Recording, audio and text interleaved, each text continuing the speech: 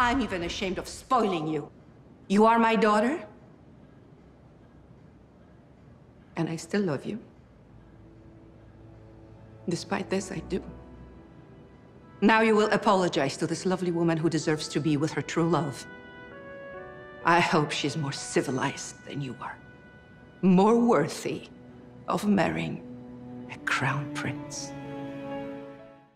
Don't talk to your father like that.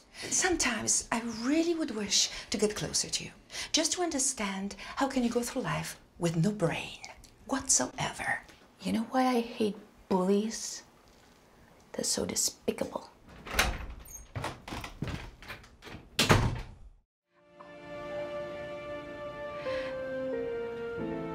So she is with us.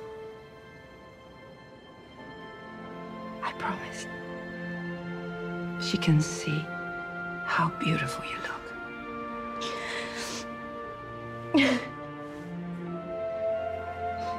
Thank you.